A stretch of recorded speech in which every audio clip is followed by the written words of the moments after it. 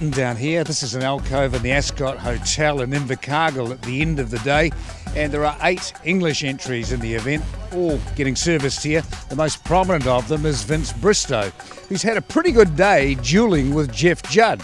Some people have had some issues today. For some it's been business as usual, and for others almost everything that could go wrong has. Sitting in there in a real tight duel with Jeff Judd. How's it going for you? You're just swapping seconds. Yeah, that's about it really. Yeah, just keeping him honest.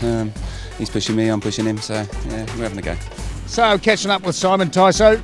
All right, all good? Yeah, an excellent day. No problems, no issues. Just straightforward, easy day. Yeah. Get some sleep then. Yeah, I will do. All right. What about Jeff Judd? Sitting in front there, that's all pretty tight. Good day? Yeah, all good. Had a easy day. No problem? No problem. Get some sleep and get a start tomorrow.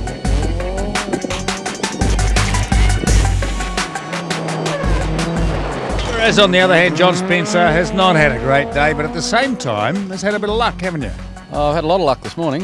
We went steady through the first stage just to make sure the car was good. About 2 k's into the transport stage and went to change gear and it wouldn't come out of gear. So I drove the 5 or 6 k's till where I'm at the service crew, and we changed the gearbox on the side of the road.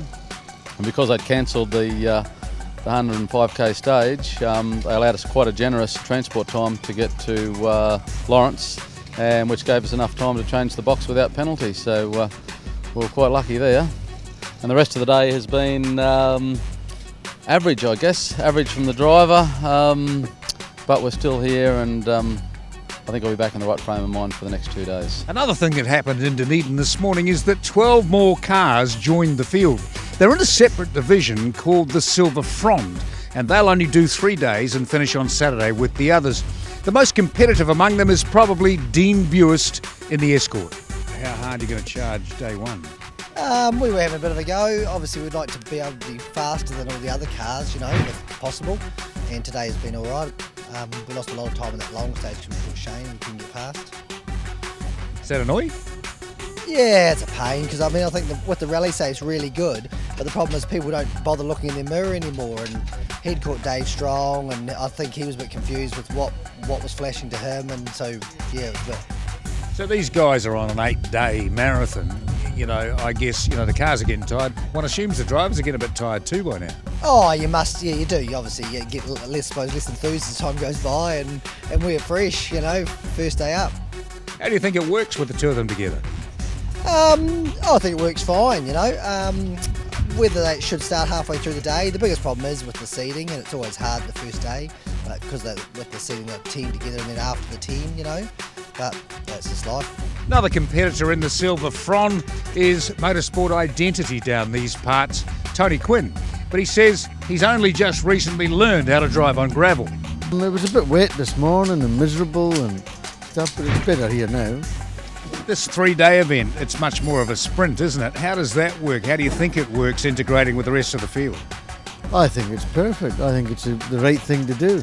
You know, because some guys probably can't afford or don't have the time to do the whole thing. And I think it just helps the event, helps the field. Good thing. So your tactics, I guess, you got to go hard tomorrow? I don't have any tactics. My tactics are to get home, because I've got to be in the USA next Wednesday. So I just got to get home, spend a day in my own bed, and then off to America. That's my tactic. Tony Quinn there, perhaps selling his talents a little short, as he's wont to do. The challenge, by the way, is still being absolutely dominated by Dave Strong in the little Civic. And our overnight winner of the ePay $100 voucher for Fern Silver is Neville Kidd. We'll have another winner tomorrow, so make sure you keep an eye out for our little mascot, the Kiwi, in the back of shot of one of our clips.